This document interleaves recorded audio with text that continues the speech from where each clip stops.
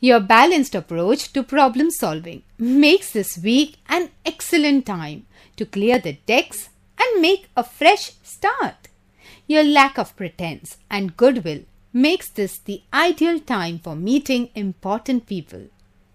You should be less shy or anxious about public speaking and can take the lead in meetings and group activities. You will be reaping for what you have sown. This is generally positive.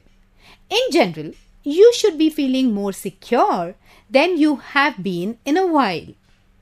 Things will be moving along well and you will be feeling hopeful about the future and of course with a good cause. You may have to decide whether to put your energy into things, people and situations that you already are involved with, or whether to spend your energy trying to bring more into your life and of course choose wisely. And do keep watching for more weekly horoscope.